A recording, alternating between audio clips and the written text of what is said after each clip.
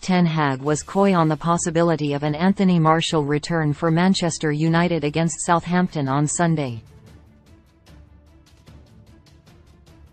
Martial was involved in squad training on Wednesday, but he was not named in United's matchday squad for their Europa League round of 16 win over Real Betis on Thursday. The 27-year-old has played in only 14 of United's 43 matches this term, and Martial has missed the last 15 games with a hip injury. Martial has started 15 times for United in the last 2 years, and Wout Weghorst has started 15 times for United in the last 2 months. Martial has suffered 5 separate injuries this season, and he has not completed 90 minutes for United since March 2021. Yeah, but I think all the time we had a good plan and it worked until now. Not always good, Ten Hag said of Martial's tendency to break down. But he is on his way back. He's back in training, but we will be cautious, yeah. Ten Hag is also confident Christian Eriksen will play again this season as he continues his rehabilitation from an ankle injury.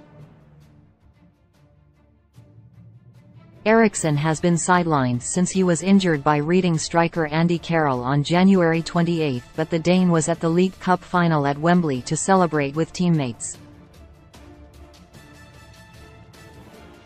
"I think he will play, yeah, definitely," Ten Hag remarked.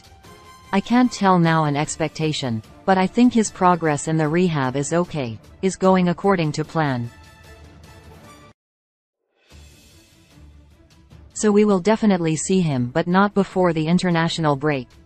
Yes, he is involved in team meetings.